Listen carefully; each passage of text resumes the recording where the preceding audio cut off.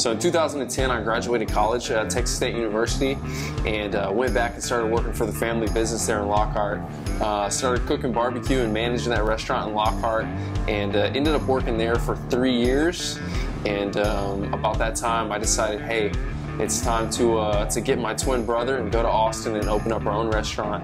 So in 2014, we came to Austin, Texas, Barton Springs Road, and we opened up Terry Black's Barbecue. And we've been open for a little over 4 years now, and just absolutely killing it.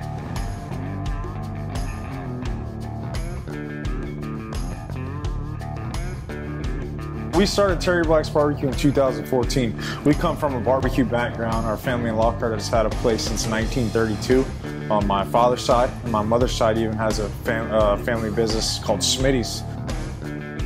I think the thing that really sets us apart is that we all take pride in everything that we do and every product that we put out there. As a mom, I've been so proud of my kids in that they have studied, they have such a passion for what they do, they work at it, and they say we learn new things all the time. So it's been exciting to see them make changes and just always want to put the very best product out there. Our cooking technique is very labor intensive.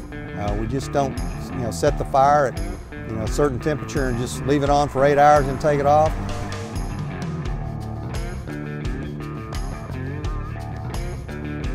Oh man, if you want the Terry Black's Barbecue experience, of course we're in Central Texas, so we're known for brisket.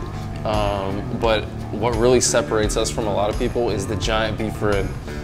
It's a ribeye on a stick. It's prime rib on a stick. It's an awesome cut of meat. It's juicy. It's rich. It's prime. And it just screams Texas. Well, one of the other unique things about Texas barbecue is we sell meat by the pound. So you don't come in here and you don't get a set plate. It's not like a normal restaurant. I'm ordering a hamburger, the chicken fried steak. You can get one slice of brisket, one rib, one link, and it's all weighed out by the pound. So that really adds to the experience, being able to try a little bit of everything that we spent hours and hours on each meat to cook.